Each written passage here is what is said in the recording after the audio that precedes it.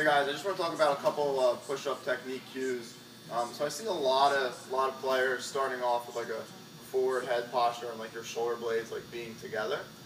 So instead, let's try to obviously have a good head position, but also let's try to think about pushing yourself away from the ground at the top, so it gets a good reach position. Shoulder blades learn to protract a little bit better, and it also makes it a lot harder. So next time you go for a push-up, as you drop down, and at the top, as you're pushing yourself up, think about pushing yourself away from the ground, feeling your shoulder blades come around your rib cage. So one more rep for me, John. Drop down, push back up at the top, push yourself away, and relax. Good. So give that a try next time you're going through some push-ups to make it a little bit harder for you.